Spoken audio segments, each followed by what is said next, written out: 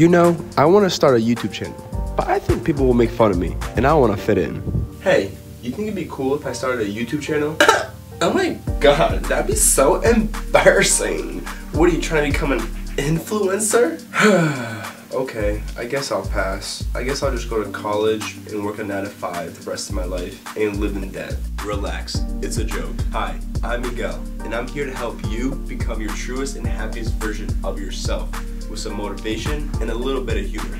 So let's get active. There's a big issue in society nowadays, especially affecting those in high school to those in college, and that is people's opinions. I myself have faced this issue back in high school because I want to fit in and look cool. I did things, or even worse, didn't do certain things because I was afraid of how my classmates might have reacted or what they would have thought about me. It's honestly really sad to see someone not follow through with a goal or passion because they're scared of what society is going to think about them. And that's why I'm here to help you become brave enough to say to all those people, literally. This honestly all starts right here. Yes, your phone. We now have all these social media platforms, including myself, and we try to show this perfect life and image of ourselves, which is totally fine. But if you're going to do that, live up to that standard and quit lying to everyone, especially yourself. I definitely don't have the right to tell you whether or not to post something, but if you're gonna post something, be 100% about it, right? When it comes down to people judging you or making assumptions about you, at the end of the day, they have no idea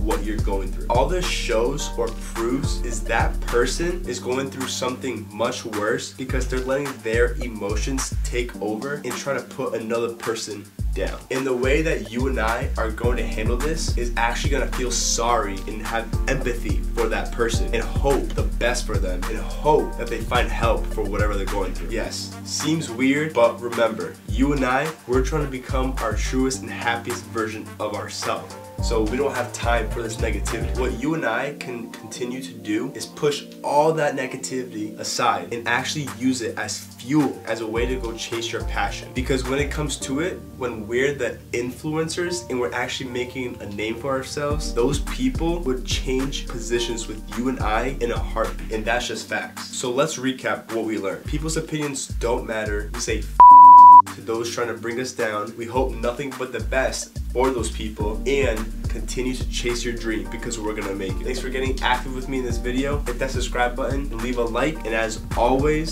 say the black sheep of society, go left when everyone else is going right, and be different. And never, ever let anyone tell you otherwise. And remember, get active. Peace!